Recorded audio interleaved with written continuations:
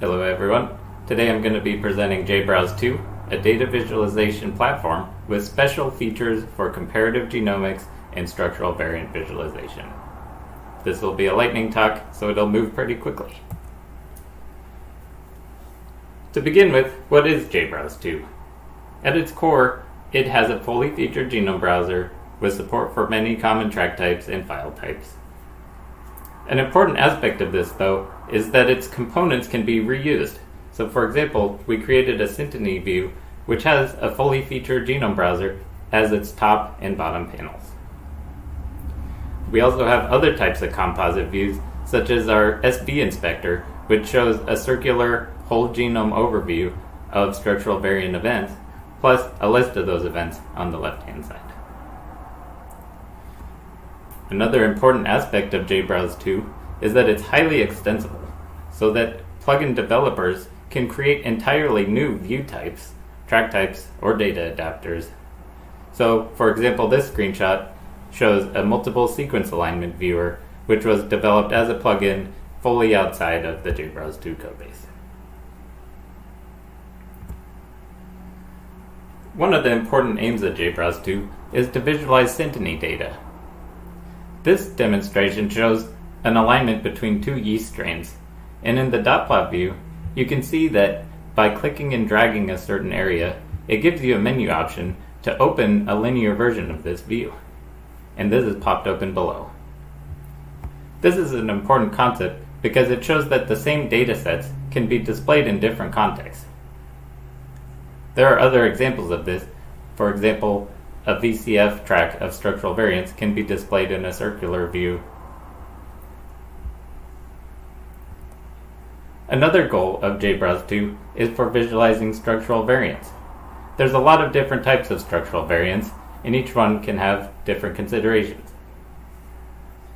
In this example, we have a deletion that's shown using some cool features of our alignments track.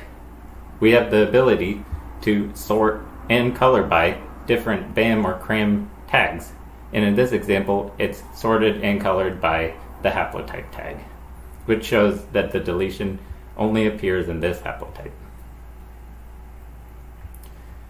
We also have some special features for drawing insertions.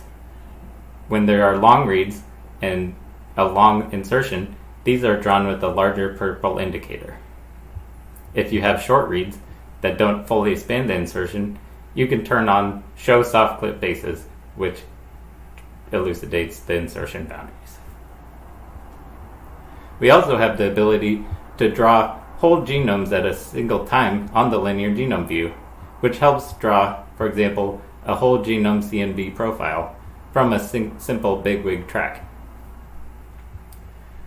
Another thing that we can do is draw interchromosomal translocations. This example shows chromosome 1 fused to chromosome 5, using the read evidence of split alignments drawn using black curved lines. We can also visualize SVs using Synteny style views.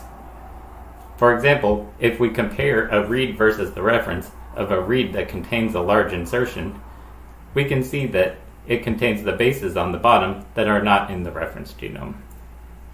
We can open this also in a dot plot context, and we can also see really complex interchromosomal translocations where the read is split aligned to, in this example, chromosome 12, X, and 1. We have tons of cool features that have been released already, such as drawing methylation directly from nanopore reads, visualizing high-C tracks, doing SVG exports of our data sets, and even having an in-app plugin store where you can install user-contributed plugins with the click of a button.